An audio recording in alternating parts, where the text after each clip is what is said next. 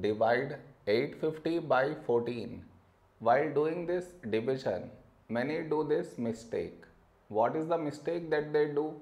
I will let you know. But before that, we should frame it in this way.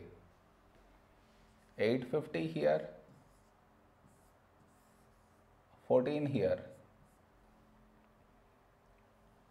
This is your step 1. Next. Here we have 8, here 14. 8 is smaller than 14. So we should take two numbers 85. A number close to 85 in 14 table is 14, 6, 84. Now we should subtract. We get 1. After this, bring down the beside number. So 0 down. After this step, the mistake happens, and the mistake is this.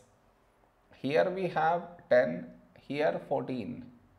10 is smaller than 14.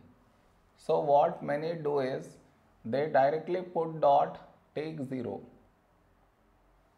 which is wrong. Why is it wrong? Because just now you brought this number down, and in the same step you want to put dot, take 0, which is wrong. I repeat, bring down the number and also put dot, take 0. Bring down the number and put dot, take 0. Both at the same step you should not do. Instead of that, what we should think of doing is, which number should we take here? If I take 1, we will get 14. But 14 is larger than 10. So what we do is, we take 0 here.